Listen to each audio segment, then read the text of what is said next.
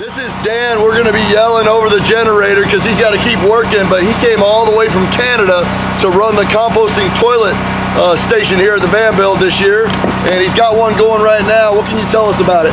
We got plans. Contrary to last year, we set up with one sheet of plywood. We make 2 potties, and we have enough left over to start a 3rd. So eventually we'll have enough spare parts and scrap metal and scrap stuff to do some extras. So, but right now at least we have this last year, and we got a kind donation from somebody for Roy. Thank you, Roy, for pitching in those composting toilet parts. I really appreciate it. It's making a difference. That was very instrumental in getting this stuff off the ground, kind of thing. So yeah, Roy's a good guy. Yeah. So by all means, once you got all the parts, it's I mean, right now pretty much anybody can do it. Like I said, this is the plans, this is how to cut it, this is the measurements, this is where they go. So, I mean, you have a copy of this, the head carpenter has a copy of this. So, you know, you could be doing this, if you want to get them downloaded, maybe I can send them to Jamie in a PDF format or something, and then you can build your own anytime. You only need a half a sheet of plywood. The measurements are based on 3/4 inch, so it's more solid and more in place when you're, you know, doing your thing, so it doesn't move around so much. But I mean, the sky's the limit. You can adjust the height. The measurements won't change depending on the size of your bucket. You can also put some felt pads underneath, or some little rubber feet that you can get from a dollar store, and that way you're either sliding it easier, or you're, you know, set in place in your rig or whatever your location is.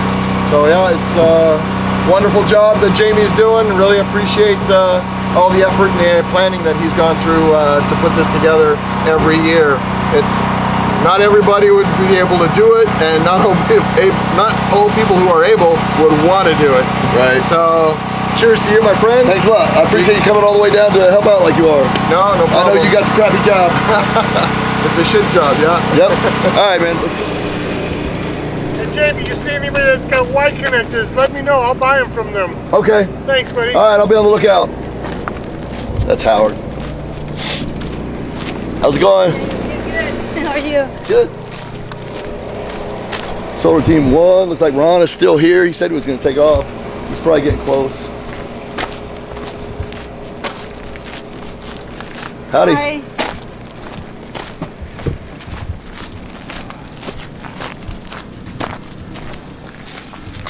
Hey Stuart, how's it going? Great. Get this, and that's pretty amazing. I have a device that I could bring you down if you would use it, that helps you find what wire is live and what wire goes to what. It's some kind of sophisticated piece of equipment that I've never used before, but it might help you if you're working on an RV or something, trying to chase down a wire. Yeah. If I brought it down, you'd use it? Absolutely. Okay, cool. I'll put that on my list next time I swing down this way. Great, thank you. Anything you can think of that you need? Ren is looking for like 3/8 inch wire loom. Split I don't loom. have any wire loom. Okay. Yeah. Do you have any branch connectors you can spare? Because the guy he'll pay you for them. Is that a real hot commodity? I got to go through my boxes. Yeah. That's one of the reasons I need to tear into those boxes. Yeah. Because there could be some in there. Yeah, unfortunately. Yeah. I know, man. We scrounged a couple too. Okay. So, yeah. All right. All right. I'll put that on my list to bring down to you. All right, thank you. Sounds good. How's it going, guys? What's going on, Jamie? I am all done, my friend. Are you? I have working, you want to see it? I have working 12-volt fridge running on solar panels because of you, mate. Right on. Yeah. I got my shit in the way, but you can see my brand new 12-volt fridge up there with my charge controller running on 330-volt panel or watt panel, and I am rocking. This is cool. How's this experience been for you this time around? Oh my God, this is like almost spiritual. This is like, I'm saying that this is what you did for me was the biggest thing I've had somebody do for me in, well, maybe in my lifetime. Glad it worked out. I'm hooked. You got my help. Good deal. I'll be here. Thanks, Eric. Yeah. I appreciate it, man. We've got Ren down here, Solar Team 11, Black Ops, Special Forces. How's it been going down here? Busy, busy, busy. As you can see, we got 1, 2, 3 right now, and we got about 4 more people coming later. So You're getting some of the overflow because it was definitely because of the rain. We're just trying to go ahead and get everybody taken care of as fast as we can. So. And we don't even know what the rain's going to be. I agree. So we're out in the middle of the desert. You never know. So. Yeah. Well, thanks for all you're doing. If I have any loom, I'll bring it down to you. I've got boxes to go through. Yeah, that's all I need. You don't have any branch connectors you can spare? I got 10 gauge. That's it. You branch connectors? So how big are you asking? You guys just need 2, and I'm sure they're 10 gauge. So, I'll send them down your way. Yeah, no worries. Okay, he'll pay you for them. What's up, Roy? I happen to have 100 amp breaker. I don't know, but let me write it down. How are the jobs going down there? Well, we only got one today, so that's great. And we got a spillover from yesterday. We found a short power plug for her, so she's happier in the clam now. Right on. Yeah, and the camper is almost done. So it's going better. We only scheduled 1 job for this morning and another one for this afternoon. So. If push comes to shove, could you maybe do Cece's install? They're working on her van in the construction. My crew is banding shift after today. They're taking off because of the rain or something, burnout, all that jazz? Yeah, they're gone. So I'm gonna probably join Bill's team 4. Okay, cool. Thank you for sticking around. This is the actual composting station at the van build. We saw Dan over making the box for it in Carpentry, but this is where it gets finished out with graham cracker, and she's got a couple of them in the final phases. Why don't you talk to us about it? Okay, we're cutting these out here, and we're manufacturing them here. We've done this from start to the finish. Okay, so you did all this here. All this is done here. We've got a couple different models. We've got the taller model like for handicap, and then we've got the shorter model for just standard. And then this is the squatty potty model for a client wanted a real short one, so we made a real short one. But what we've done is we've put in a diverter. There's a urine diverter in there. It has a 2-gallon bucket, and when you lift it up, you can get your bucket out, you can get your jug out. It's all locked in, so it's not going to move. We've got openings so you can see what you got in your jug. And all you got to do is sit. You don't have to lean forward, lean back, nothing. And we put a riser in there so you don't feel anything. It's like sitting on your commode at home. And we know that a Nature's Head or an Airhead come in at around $1,000, and you can't customize them because you know, that's just one size fits all. These you can customize. What do you reckon you got in this as far as money goes? All the materials total is about $100. That includes the toilet seat.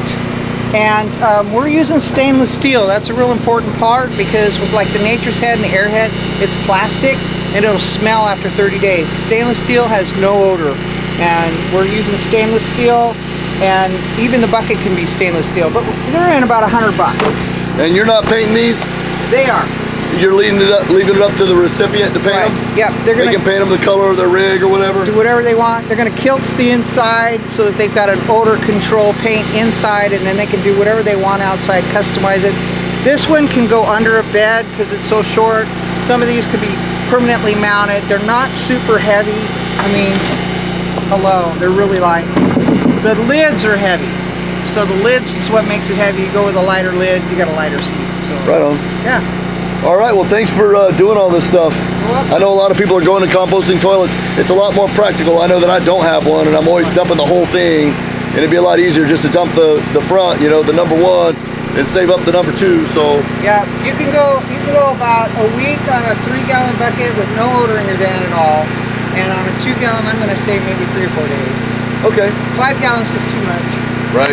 I know, that's what mine is. It's heavy. All right, thanks a lot. All right. You put a lift kit on this thing? What the hell? Is this the same van? Same van. Holy crap, I don't remember that. So, yeah, we got the subfloor in, rocking and rolling. It's looking good. Need a few more screws, so we got some, so what we did, remember those big huge holes that were in there? Yeah. We put spray foam underneath. Okay, well, first we dry fit everything. Spray foam underneath, then we laid it down and screwed it. Nice. So it'll come up and be nice and flat and solid for her. We got a few days left. How's it been going so far, Reed? You know, it's like drinking from a fire hose. Right? But it's fun. I think everyone right now is all freaking out about the rain on Tuesday, Wednesday, but you know, it is in the desert. I mean, I've been calling that the free solar panel wash. Right. Everybody's getting a free solar panel wash. They don't have to move their rigs. Right, exactly. It just keeps getting better. That's what I love about it. Yeah. So, no, we actually, Marty's in town right now picking me up some tarps. We're gonna go, I'm gonna have Jax pull up on the other side. I'm gonna be over here. We're gonna do 40 feet by 40 feet. Yeah. That way we can work on 1 or 2 vehicles at a time. Oh, that's gonna be sweet. Yeah, so in case it rains, we're gonna be set. Good. But I'd say, you know, overall it's going pretty smooth. Yeah. I finally got all Dan's work orders. You're welcome, Dan. So this is your second time being here? Yep, second year. How would you compare this fan build compared to last year? Oh, you can't compare the two. Well, I guess you can compare. I think this is much more organized. Much more organized. We got you a debris box this year. Got me a debris box. I think, yeah, we should have like initially said, okay, you know, here's a huge bin for your poop. Right. Everyone's got dogs, right? Here's a big bin for recyclables. See, the cardboard's been sorted out. Cardboard. And I think that would have made it a lot easier, but you know, it is what it is. That's, you know, something we'll learn for next year. Yep. But other than that, I mean, like I said, I think generally speaking, there's been a few frustrations just from, you know, hey, we thought you were here, you didn't show up, and oh, now you're here, and oh, someone moved in front of you, you know, that kind of thing. It's nothing more than, you know, if someone's coming in and they don't show up and we're ready to rock and roll, we'll pick the next person that's on the list and get them done. Well, one of the things to take into consideration with an operation like this is that this is a pop-up construction site in the middle of the desert. Yeah. And oftentimes, you know, I remember you from last year, but we have folks coming from all over and we don't know their skill set. We don't know what tools they're gonna bring. We don't know what people want to have done on their vans, and we certainly can't build every van out to the Taj Mahal. We're just trying to get everybody a little bit better so everybody gets a chance for a visit. Right. And all things considered, I think we're doing pretty good. I think we're doing awesome. You know, yeah. I need more water. Here, take a sip, man. I'm good. I was actually getting ready to break for lunch in the bus, and I saw you outside. I figured I'd grab you to show you the CC's van. So I've got her bed. I just need to, we're modifying it. And did you see Eric Wanderboom's here? I don't think I know that person by sight. That's Eric, and he's a friend of Jack's and Steve Punk Steve, and so you know I know him through there. But we're at Colorado Custom Coachworks working on Jax's bus. That's how I know Eric. So he's the one that did the countertops. I pulled him in on CC's job. Oh, good. So that's how it's getting done, like so fast. To the nines. Does he do solar? No. Because if he could do solar too, we're losing a bunch of solar installers. Really? Because of the rain and burnout. Okay, solar. Don't be wimps. It's just rain. Right. All right, man. Thanks for everything.